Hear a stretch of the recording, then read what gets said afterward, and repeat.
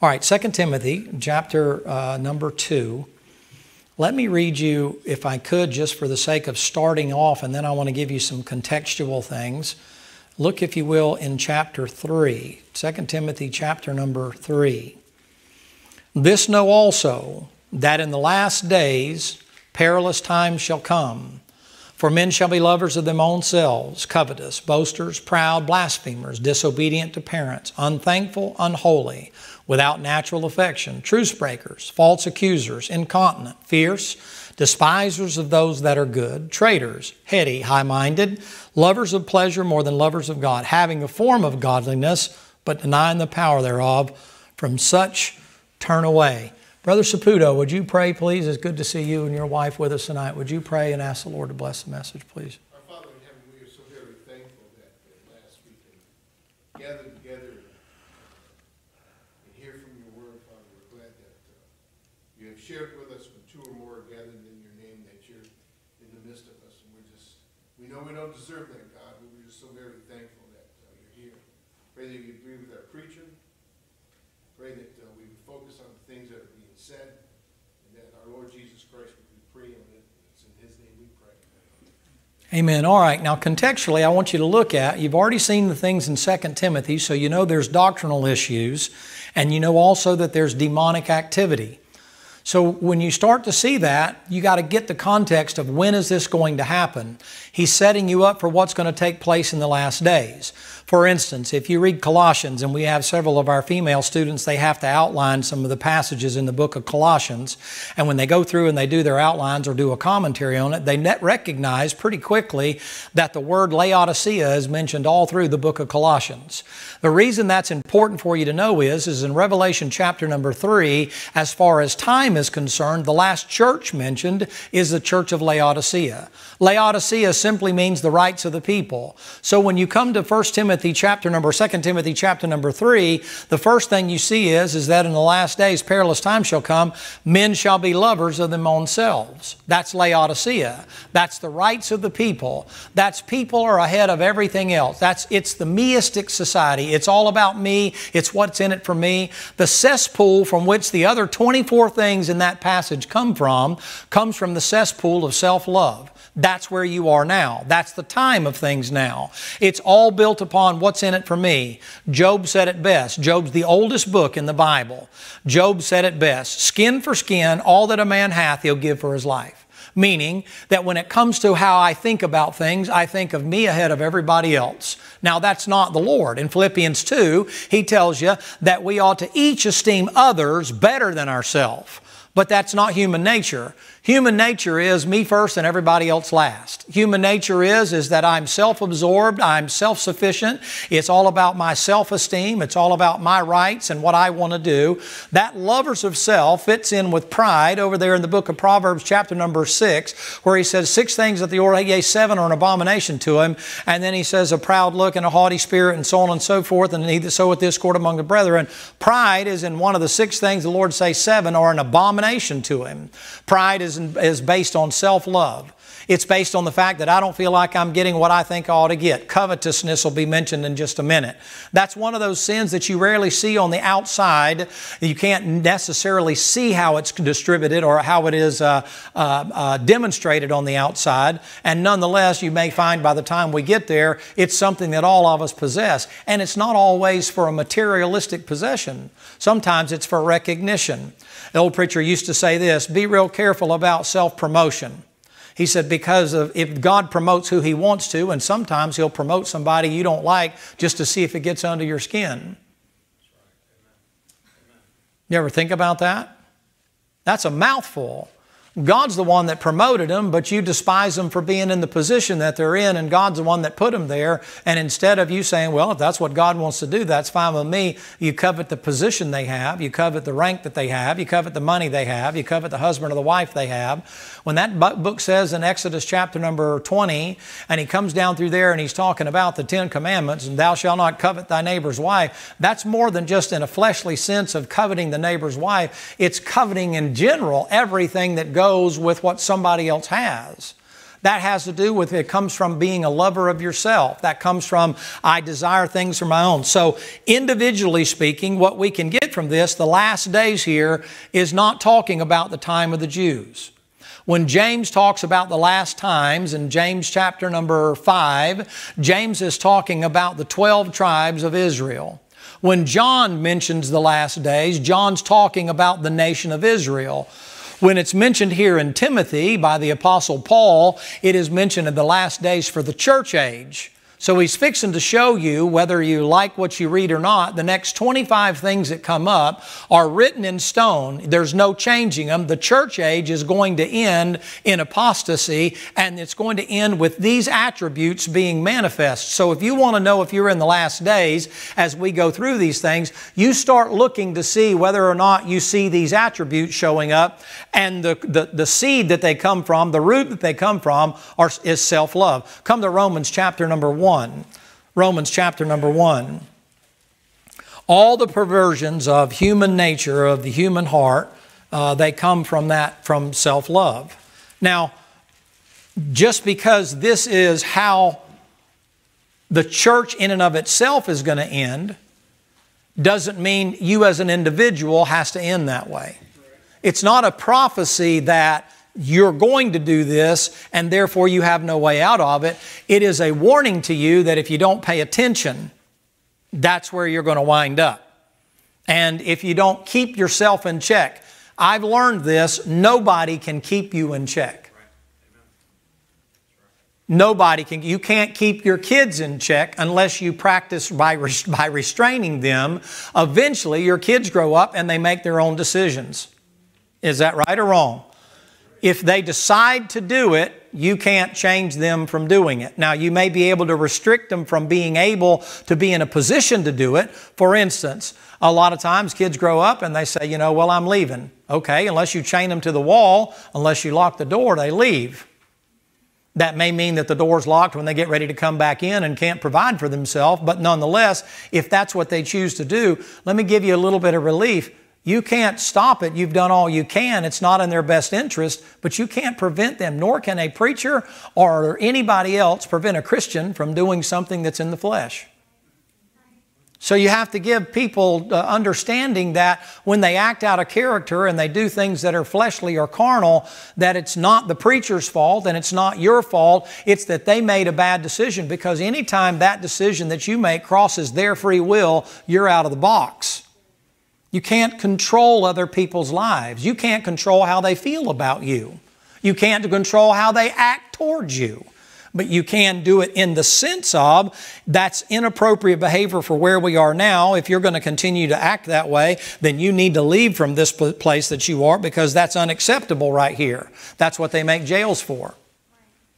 That's why they have prisons. That's why they have the death penalty. If people don't want to do what the law requires them to do, the way that you get them to do what's right to do is you restrain them or you punish them. You understand that prisons were never ever created at the beginning for the purpose of rehabilitation. Prisons were built for the purpose of punishment.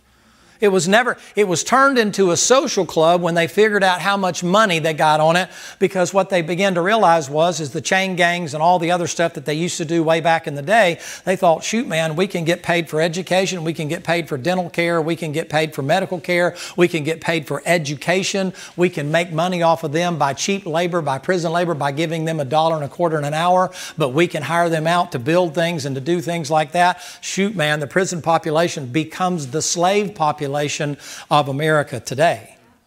I'm not saying prisons are wrong. I'm saying that they were never devised as a rehabilitation facility. They were devised to punish people that had done wrong.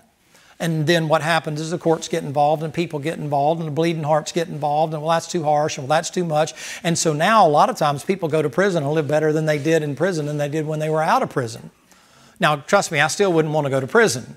But prisons are for the purpose of people that won't conform to what society's norms are. You put them into prison to say, listen, if you're not, there's going to be a consequence. And if you don't want to change, that's fine. We're going to lock you away so that you can't infringe and take your rights and infringe on our rights. Are you with me so far? I think the epitome, the pinnacle of the temple of a self-lover is a pedophile. They don't care anything about who they hurt. They don't care about the innocence of children. They care nothing about anything but their own self-pleasure, what they want for themselves. They actually begin to think in their own mind that there's something right about what they're doing and they're doing the kids a favor and those kind of things. Okay, I don't believe that those individuals can be rehabilitated. Now, maybe you differ with me, and that's fine. It's your opinion. I might have a little more experience with that than you do, but at any rate, I don't believe they can be. So what do we do with a person that doesn't want to conform? You lock them away. You say, why? Because you don't have to keep tolerating them and adjusting yourself to wrong behavior. That's why he says at the very end of that, from such turn away. He says, you need to learn to get away from people that are having an impact on you in a negative manner. For instance, I've tried to extricate myself from all the panic mongers. You know, all the people that are worried about things, and they're just constantly wringing their hands and constantly questioning everything and all that other kind of stuff. I have enough of that if I watch the news for more than 15 minutes. So I have some people that give me some very valuable information. I have one guy that gives me unbelievable filtered information that he goes through and he filters stuff out, and I'm able to pull some stuff out of that kind of stuff. And he said to me, he said, you know, I'm beginning the more that I look at this to realize and what a deep, dark state we are as far as the United States and how close we are to World War III. I said, I agree. He said, I wonder if Christians recognize how close we are to the demonic possession of the United States of America. And I said, no, they don't. He said, why not? I said, the Bible says in Revelation chapter number 3, they're rich and increased with good and have needs of nothing. Know not that they are blind and miserable and poor and naked. I said, they're blind as a bat. Laodicea, they're lovers of themselves.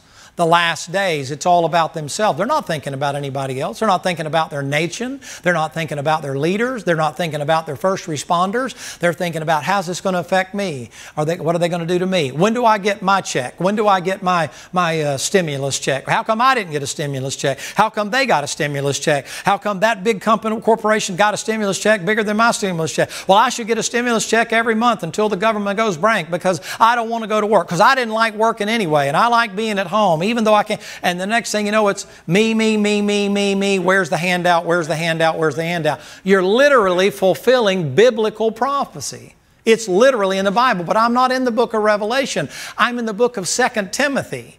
So the last days, when he gives you these things here, the Bible's going to show you here in Romans chapter number 1. Look, if you will, please come all the way down to verse number 120. For the invisible things of Him are clear from the creation of the world are clearly seen, being understood by the things that are made, even His eternal power and Godhead. So they're without excuse. Because that when they knew God, they glorified Him not as God, neither were they what? They're self-entitled. You owe me. You live in a generation now, and I'm sure they probably said the same thing about my generation, although I had enough sense to keep my mouth shut and not say anything about it. But you live in an unthankful generation where kids grow up nowadays. One mother told me last week, I said that she was struggling with a couple of things. I said, turn your kid's phone off.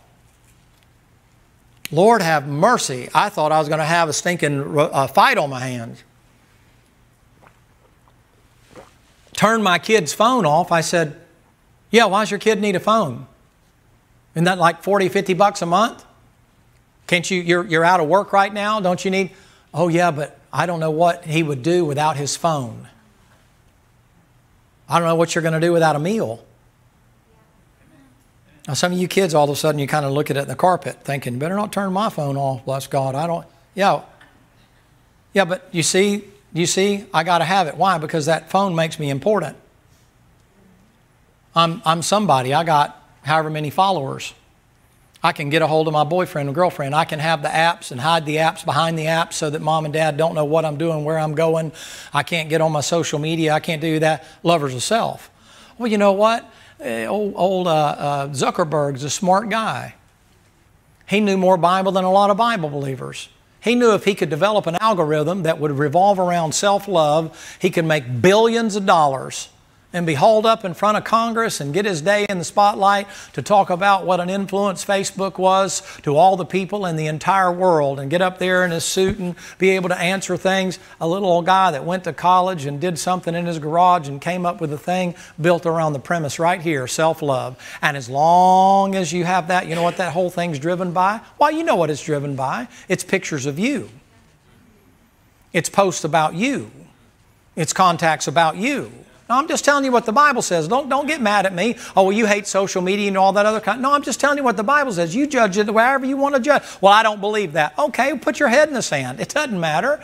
I learned a long time ago, you can't force people to believe even what's right to believe. Haven't you seen that in the media nowadays? People start believing certain things. They say, well, that's an outright lie. Well, I don't care. One guy, you know what he said? Something really stupid. He said, you know what? I don't care if so-and-so is boiling babies and eating them. I'm still not going to vote for the other guy.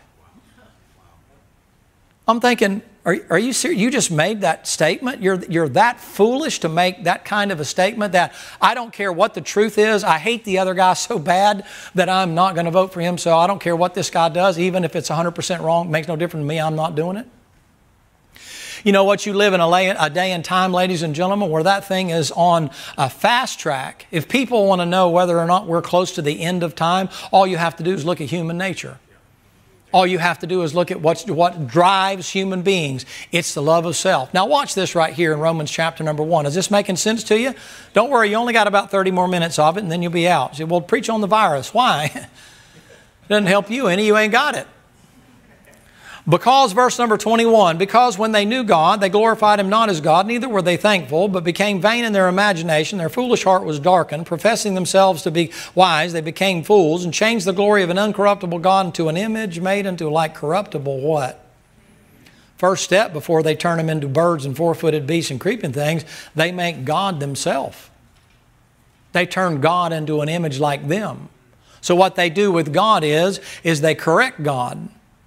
I know what God said, but. Isn't that what the devil did in Genesis 3?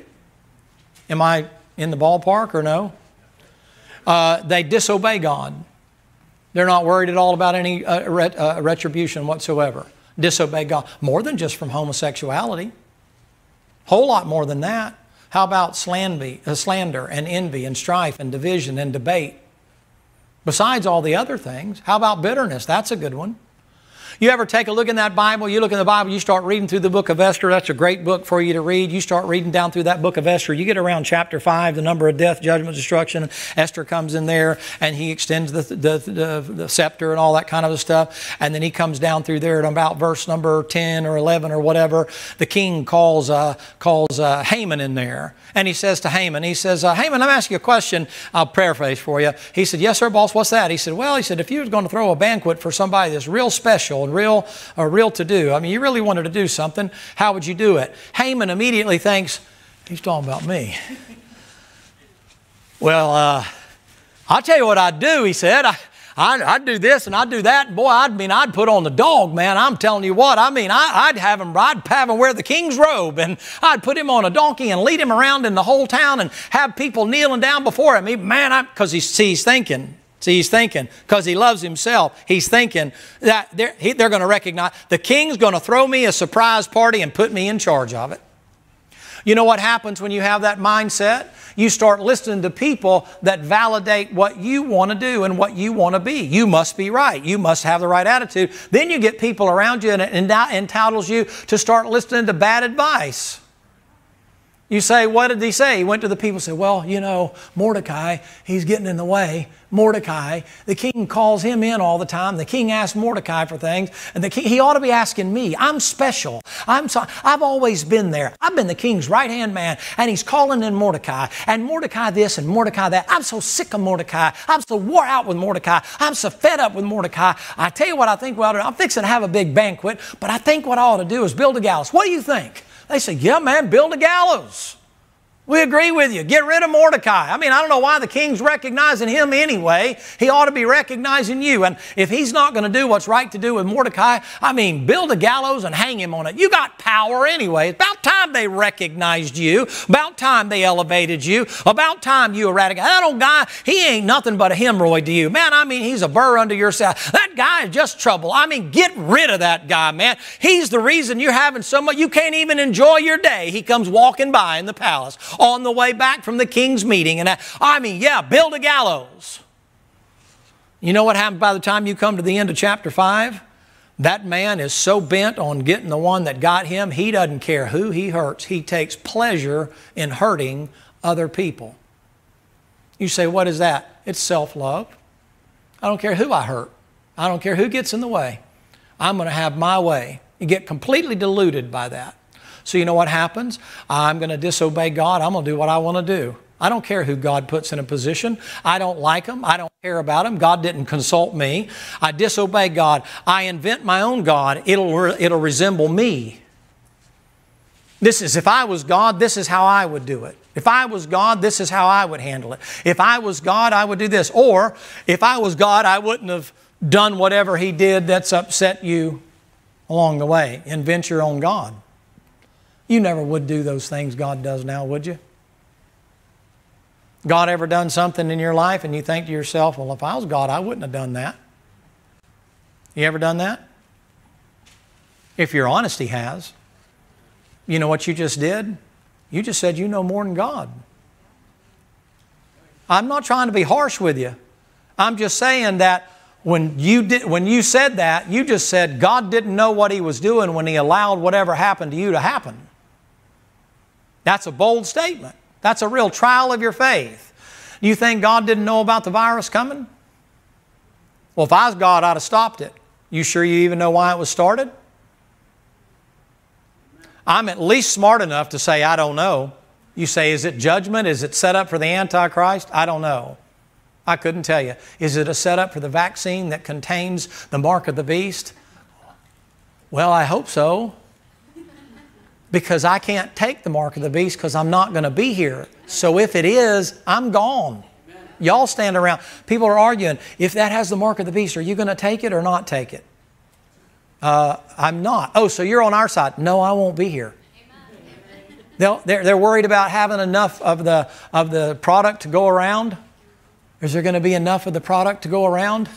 Well, if it has the mark of the beast, y'all can have ours. We're gone. You'll have plenty. I mean, there'll be plenty of it to go around. But, you know, well, is there going to be enough vials? Yeah, well, I don't know what happened to all them other people. They disappeared. So they can have that.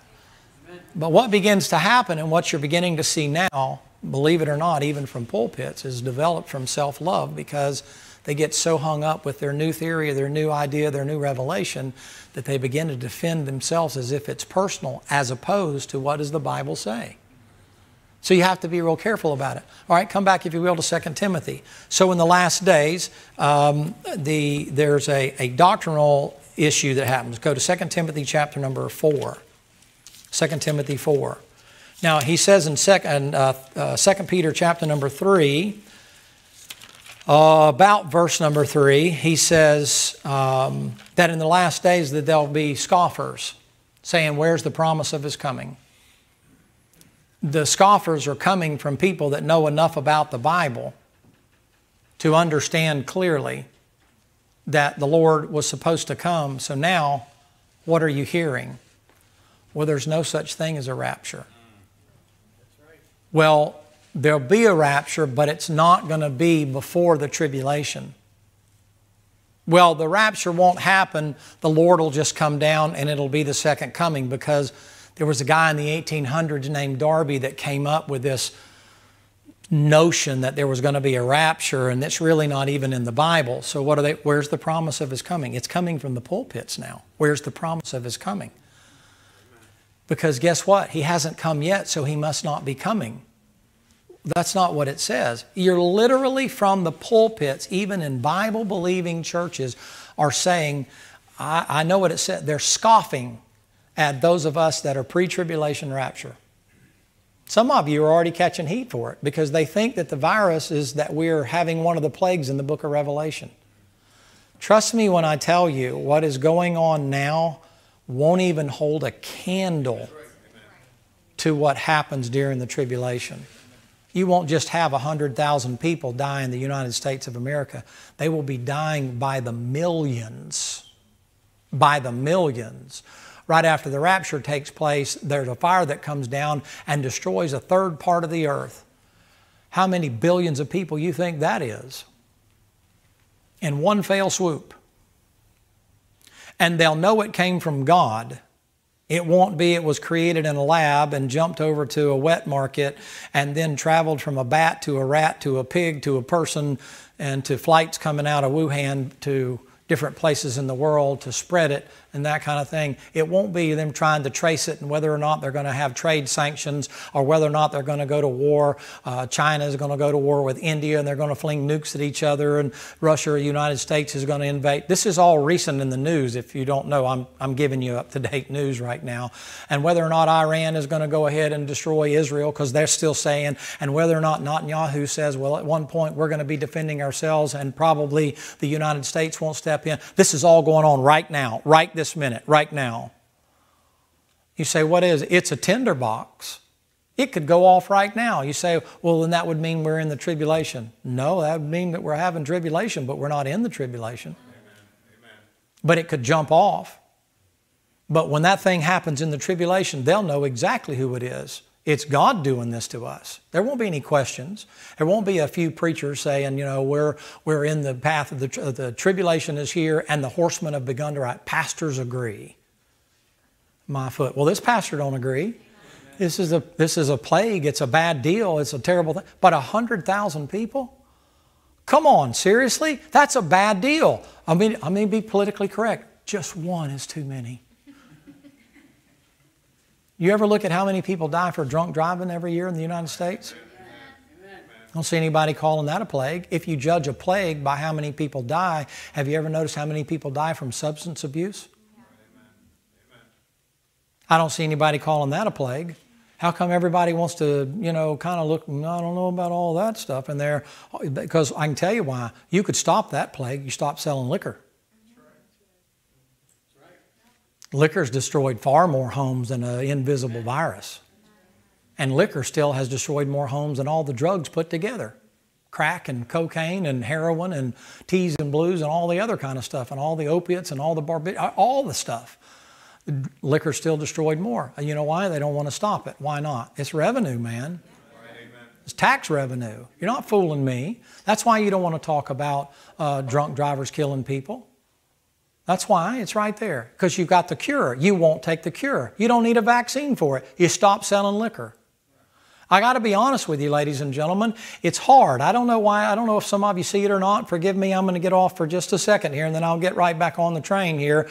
But when you have a state that will consider what you would call essential personnel homosexual bars, but you consider in the same state churches non-essential, you definitely have a problem.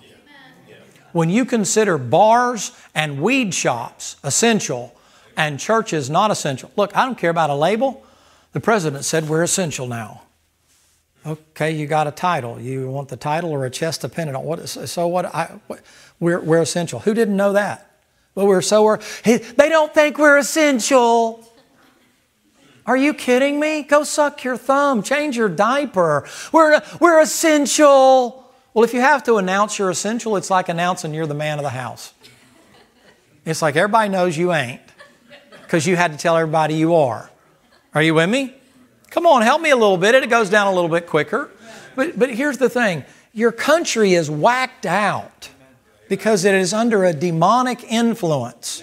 Okay, if that's the case, what do I do as a church? Well, as a church, the Bible said in the last days, scoffers. If you read the context of 2 Peter chapter 3, those are not individuals that are walking down Main Street and some night show host is putting a microphone in their mouth, in their face and saying, can you name more presidents or more beers? And a guy can rip off about the names of about 12 beers and can't name you 12 presidents. This isn't that. This isn't people out there, what do you think if Jesus is coming or not? Jesus, who's Jesus? Something I cuss about. I don't, what are you talking about? It's people in the church. It's preachers in the church, scoffers. Where's the promise of His coming? Ain't going to be no rapture, the promise of His coming. They've been saying that for years. It ain't coming. And then guess what? You get over to 2 Timothy chapter number 4. Preach the word. Be instant in season, out of season. Preach the what? Word. Preach the word. Not the headlines in the newspaper for your state or CNN or Fox or politics or prejudice or your own personal opinions about things. Preach the word. Be instant in season, out of season. Reprove, rebuke, exhort with all longsuffering. For the time will come. That's what we're looking for. It's sandwiched right after chapter 3. For the time will come when they will not endure sound doctrine, but heap to themselves teachers having itching ears, and be turned away from the truth unto... Well, there you go. There's your last days. You say, well, who's that talking about? He's saying there's a time coming where preachers are going to preach what people want to hear. They don't want to hear sound doctrine. They don't want to hear reproof and rebuke and exhortation. What they want to hear is they want to hear some fable. Tell us what the newspaper says. Look into your crystal ball. Play Nostradamus. Tell us what Gene Dixon said. Tell us what Edgar Casey said. Tell us what the prophetic Indians said, what the Mayans said. Tell us about the blue stars. Tell us about the Hopi Indians. Tell us about all the things that people are predicting of how it's going to be in this and that and the other. Anything but the Word. So now you know what you have? You have guys that get in the pulpit. They don't have a Bible in the pulpit. Bring your iPad, one guy said, bring your telephone, or don't bring anything. It doesn't really matter anyway because we ain't going to be using the old King James anyhow. Where'd that come from? Why you, of all the Bibles you could mention, we ain't going to be using the old King James anyhow? Wow. Well, what is that? It's a fulfillment of prophecy. I'm actually trying to encourage you. I'm not getting on to you. I'm telling you, you're getting closer to jumping off place. That pressure is going to increase and increase and increase and is going to get exponentially greater, and there's going to be turmoil in places you never saw turmoil. You say, why? The devil is right at the point where he recognizes the Lord's fixing to split the sky and we're fixing to get out of here. So guess who's in target right now? It is not the rest of the world. It's you. You're under the gun right now. That's why your families are having trouble, and that's why things are happening in your families, and things are to make you go through what Job went through right before the Lord showed up and blessed him. But didn't he go through Hail Columbia? And you not mean you're going to go through the tribulation period, but it means that you're going to have trouble. Nobody having any trouble during the virus? You know what I read today? They did a study. I don't know where the study came from. I couldn't find the origination of the actual study they did. But a couple of, bean counter thinkers and stuff like that, they got together in a think tank. And here's what they said. 1/3 of the population of the world right now is suffering from anxiety and depression from being locked down. Even if they don't know it. You know what I know? I think their numbers are way off. I think it's more like 2/3. I'm not being funny. People say, well, I want a great vacation. I want to have a good time. I want to, so stay in your room. How's it working out for you? I can get gas for $1.50 a gallon, $1.35 a gallon, $1.20 if I look real hard for a gallon, and I ain't got nowhere to go. Right? What a great time to take a vacation, have a few days off, but where are you going to go? Ain't got no money to spend. After a while, it's kind of like, well, I've cleaned the house and cleaned the baseboard and cleaned out the closets and watched every show and binged every Hallmark thing there is to binge and watched every movie 50 times. And I'm getting tired of sitting on my blessed assurance. And then you go outside and somebody's like, you're not wearing a mask. You go to the grocery store to get some popcorn. You're going the wrong way down the aisle. I'm calling the aisle police. Sorry. I did do this the other day in the grocery store. The arrow was here and the thing was right there. So I walked in this way. I know that was terrible. Don't y'all pick up my bad habits. But I only had to go right there, and I thought, I'll be jumped if I'm going to walk all the way down there, turn around, come all the way back down here. I could see it right there, and I'm thinking,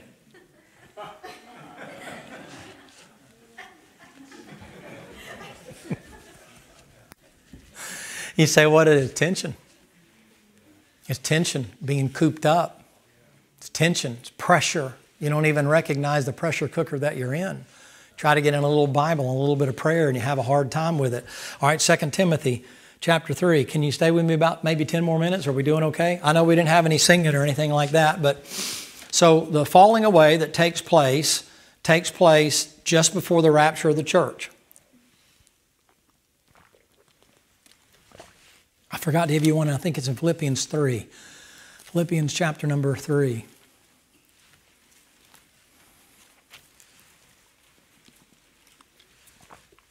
Yeah, that's it.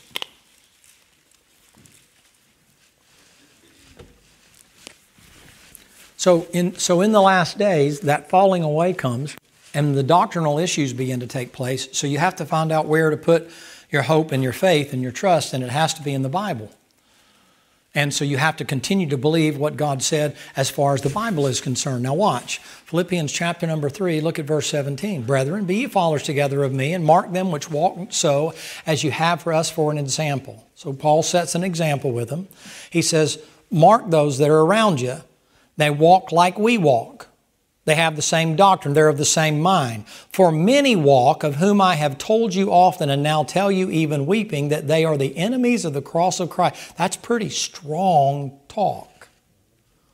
Paul called the ones with false doctrine enemies of the cross of Christ. In the book of Galatians, he said they have that anybody that teaches you anything different than we teach, let them be accursed. Let them be damned. The Lord said about false teachers and false preachers, there's reserved a place for them called the greater damnation.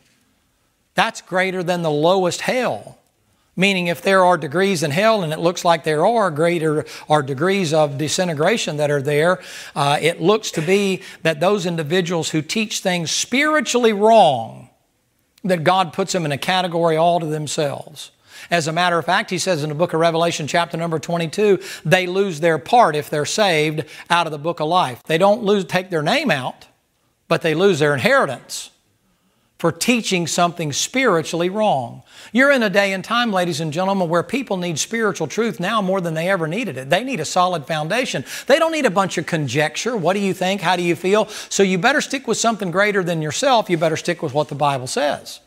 Because ultimately, every one of us at some time or another is going to be wrong. I know that's hard to admit sometimes. That every one of us has to say, I was wrong. But the book's not ever wrong. Amen. Notice what he says. He says, mark them. He says, they're enemies of the cross, whose end is destruction, whose God is their belly. Oh, isn't that what we're talking about? Lovers of themselves. Whose God is their belly, whose glory is their shame, who mind what? Earthly things. 1 John chapter 4.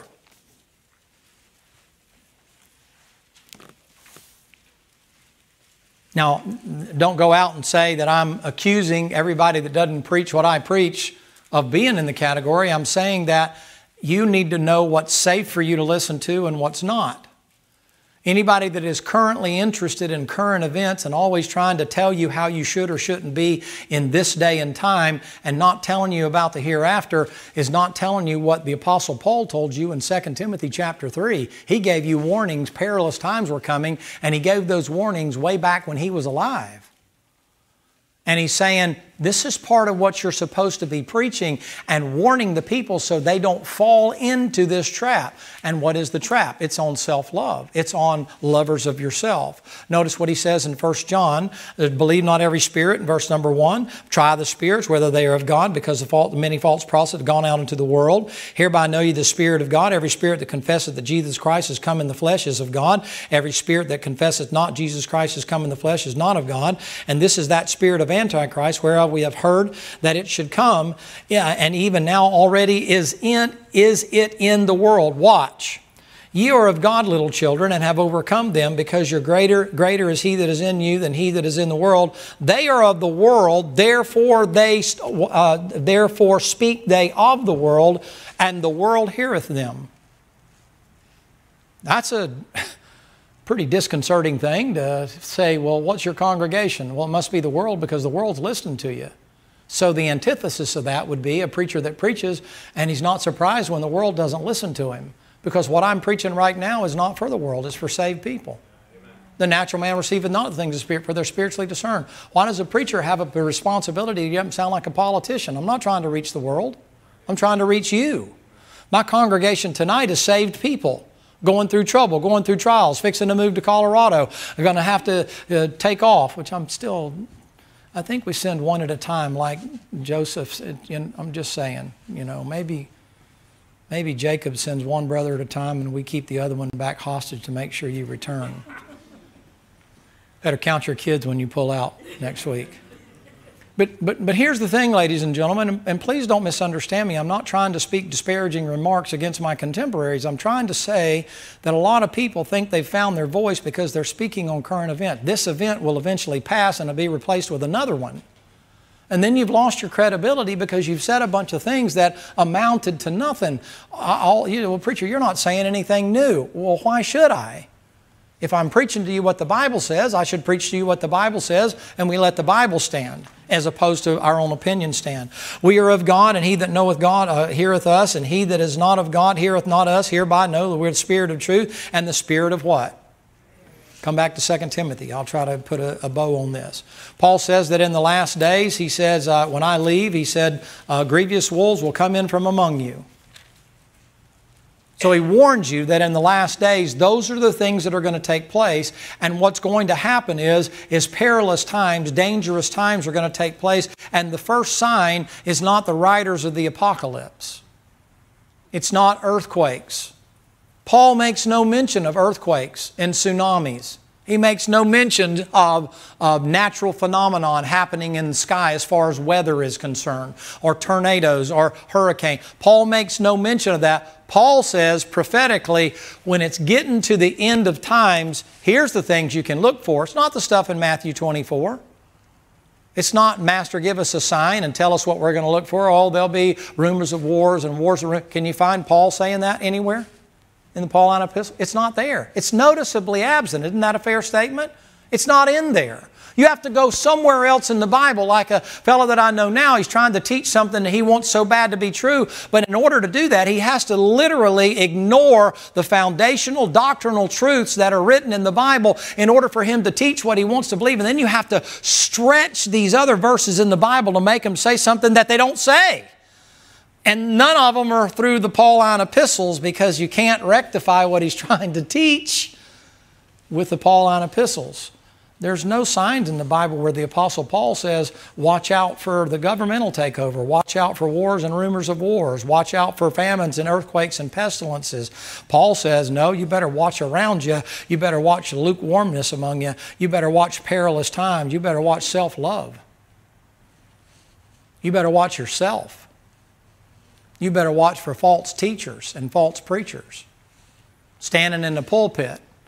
2 Corinthians chapter number 11, who the Bible says that Satan is a minister of light, and his teachers, his preachers, they're his emissaries. They're ministers of righteousness, but they're demonic. That's what Paul says to watch out for. He doesn't tell you to, nowhere in there does he tell you to watch for the Antichrist. The passage he talks about in the Antichrist is in 2 Thessalonians, and the inference there is made out to be that when we're gone, that guy shows up. The comma right there separates, I think, the rapture, and then the next few things in those passages have to do with what's going to happen in the tribulation period while we're gone. You say, well, preacher, I believe we ought to be looking for the Antichrist. Well, help yourself, but Paul tells you to be looking for Jesus Christ. Well, it's a sign. I'm not a Jew. I don't require a sign. Lovers of self is the thing that shows up in the last days. It's a very important thing. All right, what is a lover of self? I already gave you Philippians chapter number 3. I already gave you the stuff on pride in Proverbs chapter number 6. All right, lovers of your own self. What does that lead to? Covetousness. Notice what he says, covetousness. And then what are we doing? What are you boasting on? What are you bragging on? What is covetousness? The grass is always greener on the other side. I always want something better than what I have. I deserve something more than what I currently have because I believe I deserve more.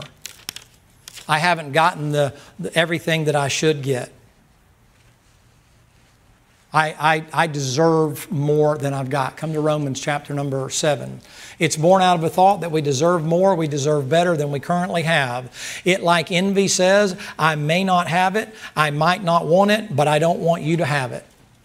I may not have it, I might not want it, but I don't want you to have it.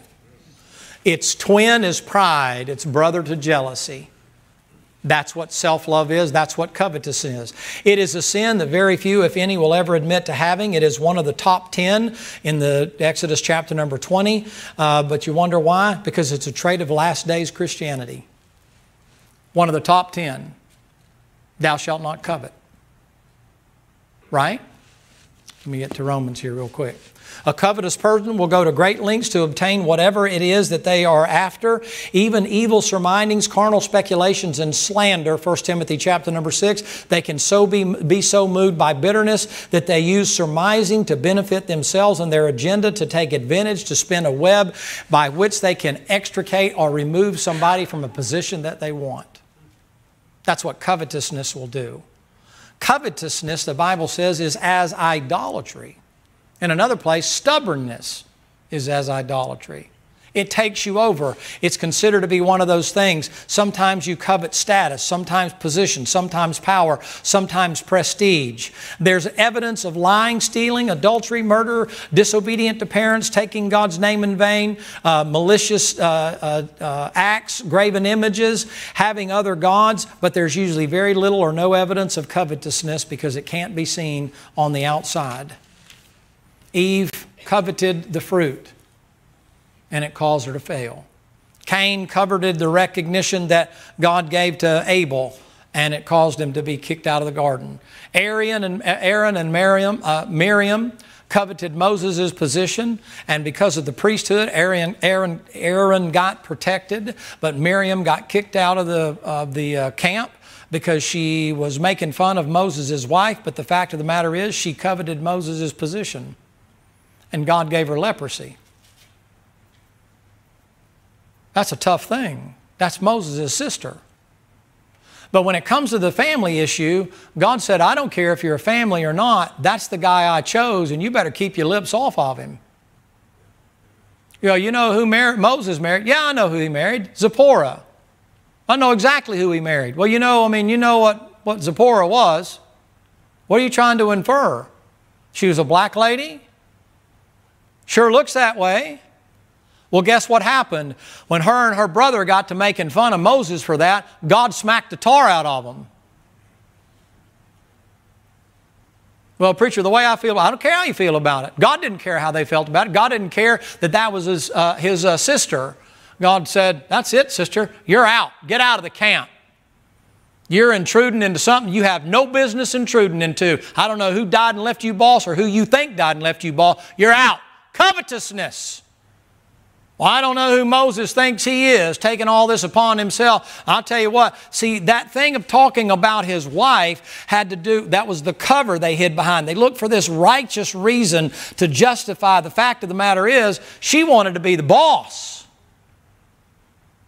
And God looked at that thing and said, I ain't going to have that, sister. And struck her down. If it hadn't been for Moses coming in and saying, Lord, I'm all right with it and that kind of a thing, and I'd appreciate it if you'd heal her up. Aaron's over there whimpering and whining and saying, well, I kind of bought into it and I kind of let her sway me. And Moses says, yeah, you and golden calves, you have a tendency to do that kind of. And Aaron said, what are you talking about? Well, you'll find out later. And so he listens to Miriam, and Miriam stirs up the pot. And the next thing you know, they come against Moses, and God says, I'll tell you something right now. I ain't a respecter of persons, and blood ain't thicker than the Bible when it comes to me.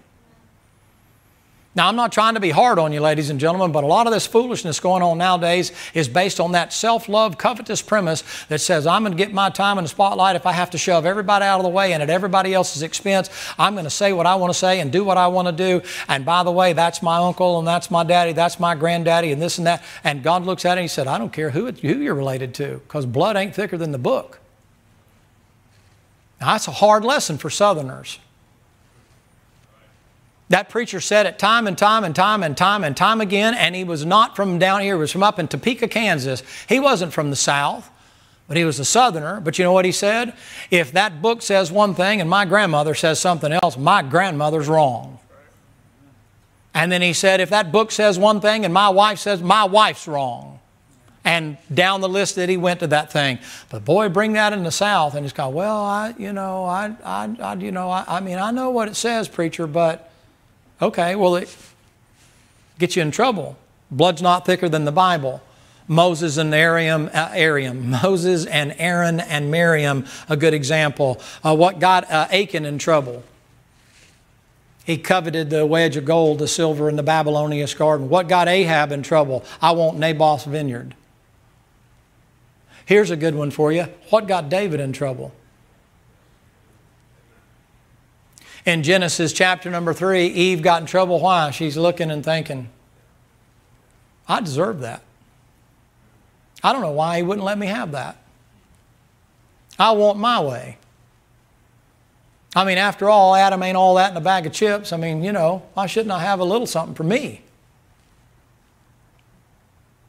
Covetousness gets you in trouble. Romans chapter number 7, if you're there, and verse number 7.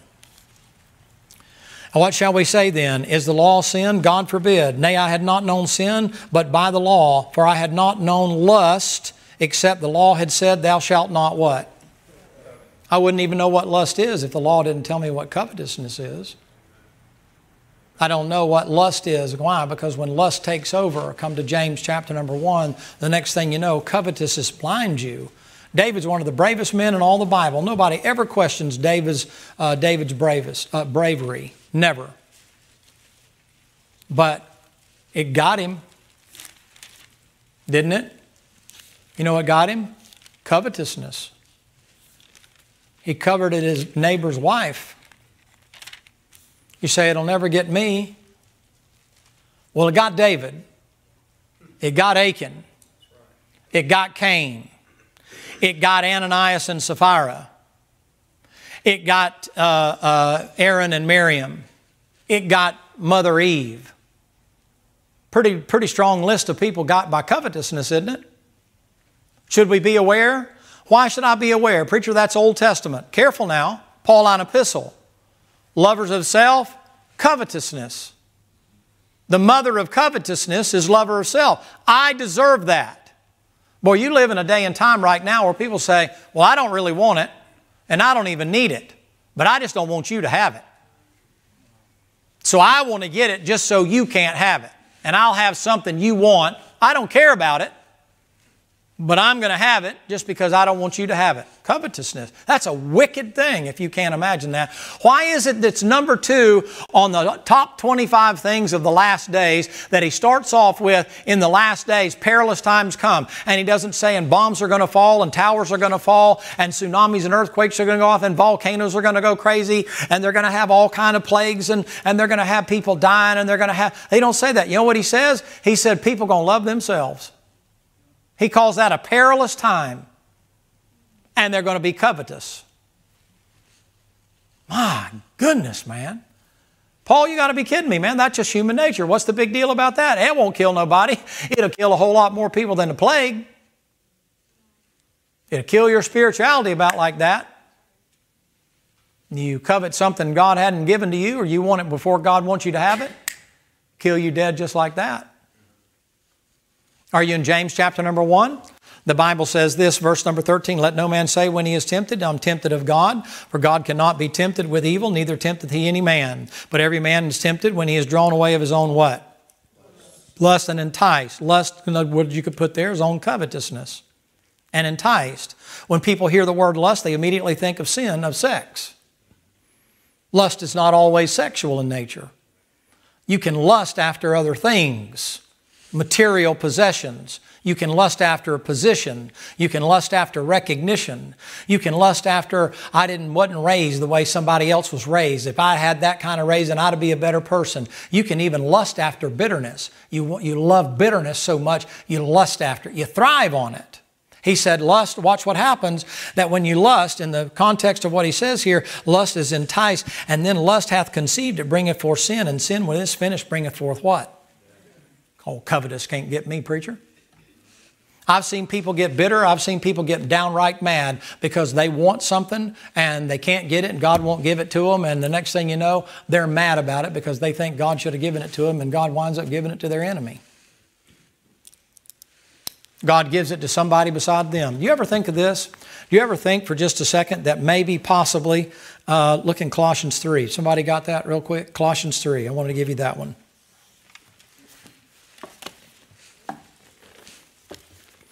This is where I wanted to finish tonight. You ever wonder about that maybe you didn't have it because God knows if you had it, it'd kill you? You ever think that it's God helping you, not hurting you by not giving you something? You ever heard, I wish God would give me $1 million. If He did, would you be in church tonight? If you did, would you let it go to your head and let everybody know what a big shot you were? I don't know. Maybe you could handle it. I couldn't tell you. But, you know, sometimes you can tell that. But you see individuals, some people know how to handle that. Other people, man, they hit it big in the stock market and everybody knows about it because they think it's equated with how successful they are. Look at the amount of money I make. My husband's a doctor. Okay. Well, I'll come see him if I'm sick.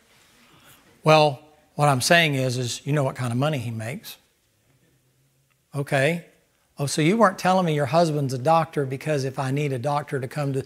Oh, I get it. You were telling me that as a status symbol. Like you went to medical school and you're a doctorette or something? I know what I'm talking about. That's where that air comes. Oh, my husband's a doctor. We don't sit around the campfire and eat barbecue and stuff. It's not us. Our kids don't go to those camps where y'all sweat and have mosquitoes,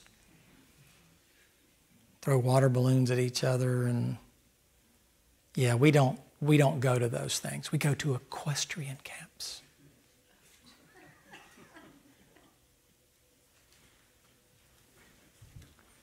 Colossians 3, mortify therefore your members which are where? Are you with me? Colossians 3, verse 5. Mortify your members which are where? Upon the earth. Thank you, fornication, uncleanness, inordinate affection, evil concupiscence, covetous. What? Look at the company of covetousness, which is idolatry. It's self-worship. Look at its company. Fornication, uncleanness, inordinate affection, evil concupiscence, that's irregular or unbridled thirst or lust after carnal things. And some of that does have to do with physical things. And covetousness, look at the company. Look at the bed brothers of covetousness. Do you see it? Every one of those is born out of covetousness. It's you getting what you want. You deserve it. That's why a man will leave a wife and kids to pursue other deals. Covetous. I want to be satiated like I was when I was 20. Instead of accepting the responsibility of I have a wife and some kids to take care of and I got responsibility. It's time to put on your big boy pants. Even if you're not always doing everything she wants you to do, at least you're paying the bills and you're staying with her. I'll bet you there's a bunch of women even in this church that'd love to just have a man that'd be faithful. Even if all he did was just come home every night. Well, there's the mic drop. Let's stand together. We'll be dismissed.